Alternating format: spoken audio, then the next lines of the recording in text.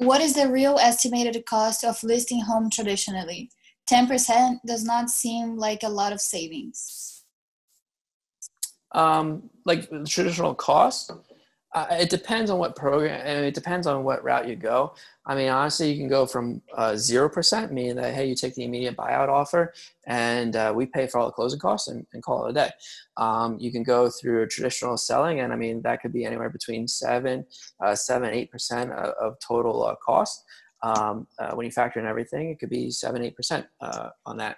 So depending on what situation you're running into, I can say on average it's going to be 0% up to about 7 to 8%, or about 8%, I should say,